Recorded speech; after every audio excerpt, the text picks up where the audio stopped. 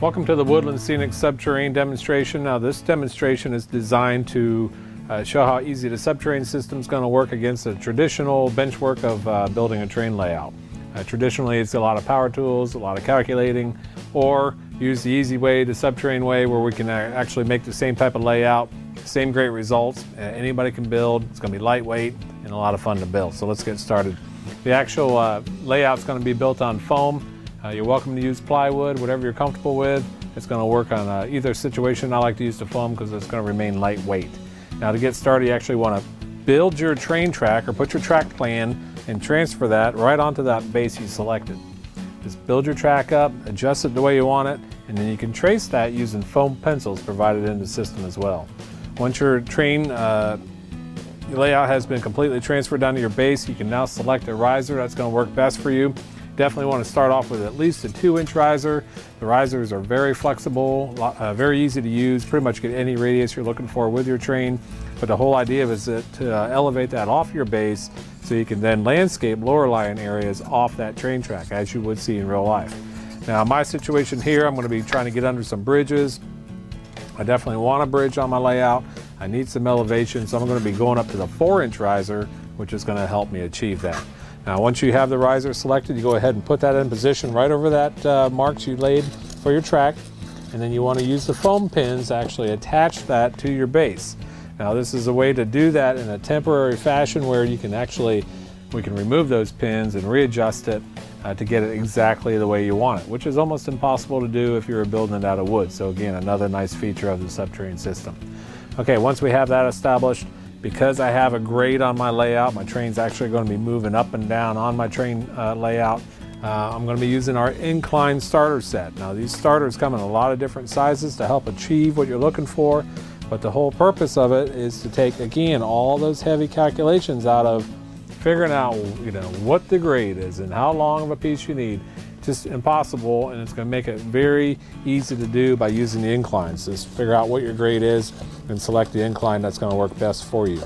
Once you're satisfied with that incline, go ahead and attach it again with foam pins directly to the top of those risers, and then really quickly we have that all figured out and ready to move forward to the next step.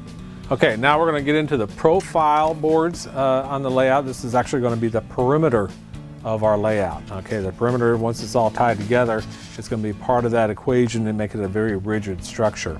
The profile boards all have grooves cut into them, an interlocking system on them, which works very well for building corners. It is locked together. You can actually go in a horizontal fashion, which is real nice if you have a nice long span that you need to work on.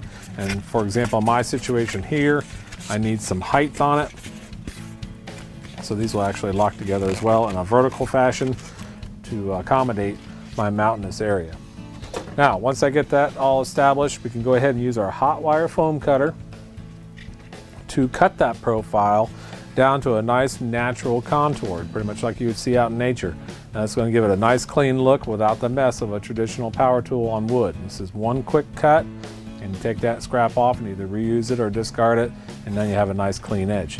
The wire cutter also works good for all my foam sheets, which we offer in different sizes and thicknesses.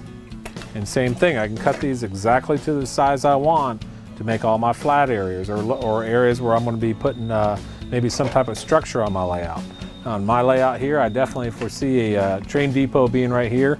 So I take a piece of 1/2-inch foam sheet, attach it to a scrap piece of riser, and now I have a nice area to put a building on. I kind of foresee maybe a train depot here, so I just want that flat surface to accept that train depot when that time comes, and it was very easy to do. Now also, another scrap piece of riser laying around, definitely don't discard it, use it. This is going to be perfect for making a little floating road here. That once it's all tied in with the systems complete, it'll be very rigid and strong for my layout, but because of the nature of the product, it actually bends very naturally and selects that grade for me without a lot of calculations, makes it very easy to do. So that's all in place. Now at this point, you want to go ahead and attach everything down permanently, make all your final adjustments, pick up your low temp glue gun and attach it all down. There's glue all around all the edges of it. Make sure everything's tacked down before finally wrapping it up with the plaster cloth. Definitely want to use the low temp because of just that. It's a low temperature. It won't melt that foam as you're gluing it down. Okay, at this point we're going to go ahead and finish our contouring of our landscape. To do that, I'm going to be using the plaster cloth, again part of the system. Take some crumbled up newspapers, pack those into position where you want your contour to lay. You can kind of leave your lower lying areas, you want to build it up. It's completely up to you. It's very foolproof, and regardless how you do it, it's going to make a very natural way, very natural look to it once it's complete. And then at that point, you can take your plaster cloth, cut the sheet to size out of the roll, dip it in water, and this piece here is going to work fine for me, and then lay that over your landscaping and smooth that out with your fingertips so all the holes on the cloth are actually all filled up.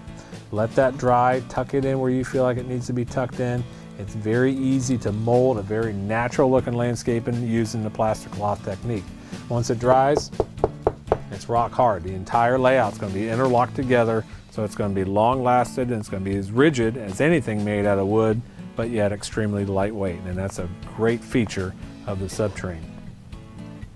At this point, you can also carve in some of your terrain.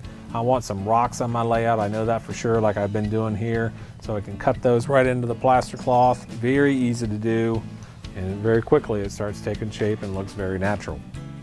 Now the final step, after you have your plaster cloth over your risers and inclines, you want to definitely attach your road bed. Now this is Woodland Scenics, or the SubTerrain track bed, which actually you can glue down with the low melt as well, or you can even glue that down with the foam tack, which is available in the system too. And of course that's going to be a great place to put our track onto.